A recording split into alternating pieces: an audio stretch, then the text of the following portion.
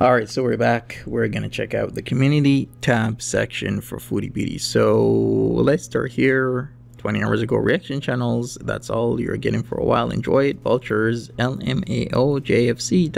pathetic. And then she posted, because of course it was spilled that Salah still had his dating profile up. So she had posted, pretty sure posting someone's personal dating profile online is illegal, dipshit, get ready for privacy complaint. It's not. You're posting what's already online and they're publicly available pictures and profile. Like, how is a dating profile illegal? See, posting somebody's, nudes online would be illegal, but dating profile, no. She further doubles down on this by saying, why is it that people find it acceptable, WTF, to post someone's personal dating profile online? Get ready for a privacy complaint to the reaction channel again with no boundaries. I would rather be dealing with moving the F on with my life, but have to deal with people trying to dox my loved ones and more bullying and harassment. Effing weirdos, man.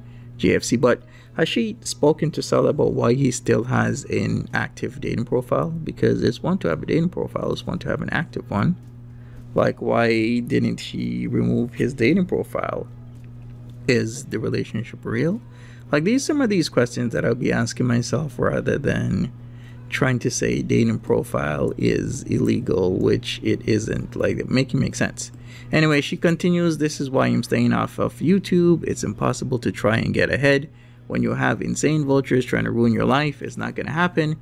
Stay mad, losers. Keep trying with illegal activities to trigger me or get me to say something, and it will be your downfall, not mine.